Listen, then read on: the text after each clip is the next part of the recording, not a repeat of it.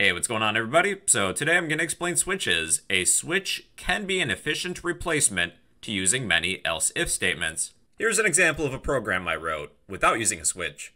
We have a day. Day will normally be the number 1 through 7. If day equals 1, we'll console.log it is Monday, which you can see here. If day was 2, well then it's Tuesday. All the way up to 7, which is Sunday. I do have an else statement that states our day variable is not a day. For example, if I set day to be, I don't know, like a string of pizza, well then pizza is not a day, but it really should be. If you find yourself using a lot of else-if statements, I would instead recommend creating a switch. Here's how to create one. We'll keep our day variable. I'll set that to be 1. To create a switch, we will type switch, parentheses, curly braces. Within the parentheses of the switch, we will place a variable or a value. What are we examining? Let's examine our day variable. We examine a value against matching cases. To create a case, type case, then a value or a condition. We will see if day equals 1. So day, case 1. Are these two values equal? If they are, then we can do something. We can execute some code.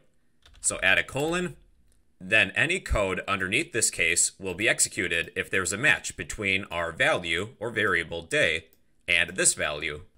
So let's console.log it is Monday.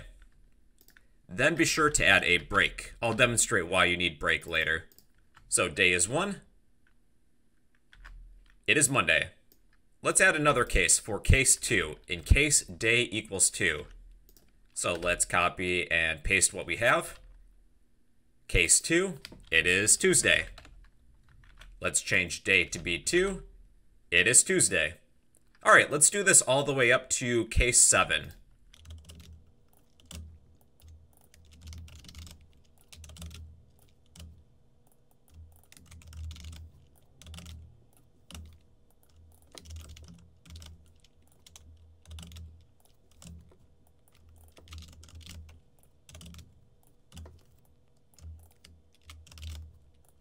All right, we have cases 1 through 7.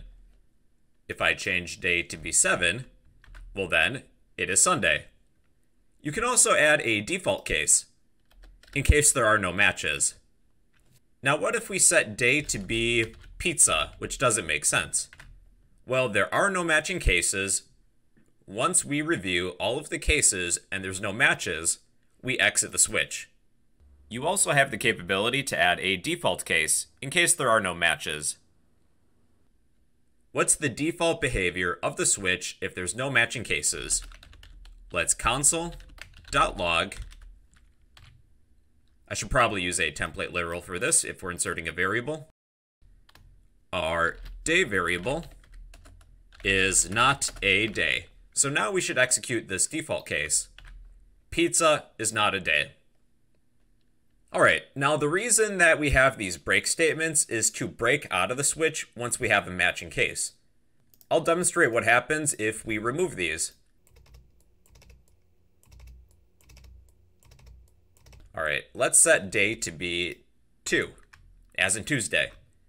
It is Tuesday, it is Wednesday, it is Thursday, it is Friday, it is Saturday, it is Sunday. 2 is not a day. So the reason that we have these breaks is to break out of the switch. If we don't have them, once we have a matching case, we will execute the code found within that space, then cascade down and execute any code that follows after, including code within different cases. So that's why you want these break statements after each case, to break out of the switch. Let's go over a more complex example. Let's say we have a test score variable between 0 and 100. My score will be 92%. I will also create a letter grade variable, which we will declare but not assign. I'm going to examine our test score. So another way in which you can write a switch is something like this. I'm going to examine the value of true against matching cases which contain a condition. So case, then I'll write a condition.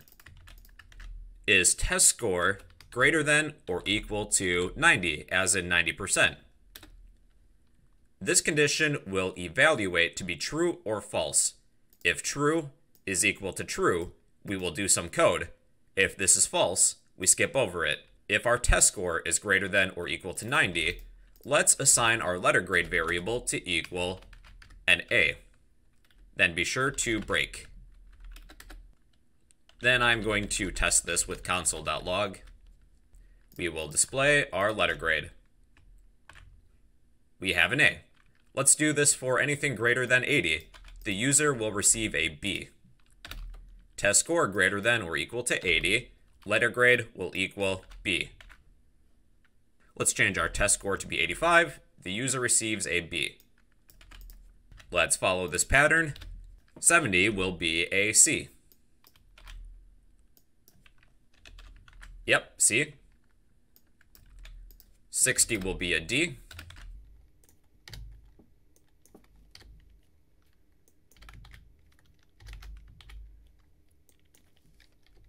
$60 is D.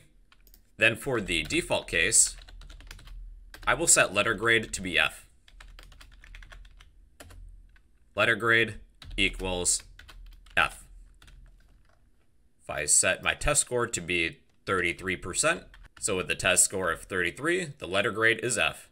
Alright everybody, so that's a switch. If you find you're using a lot of else if statements, I would recommend using a switch instead.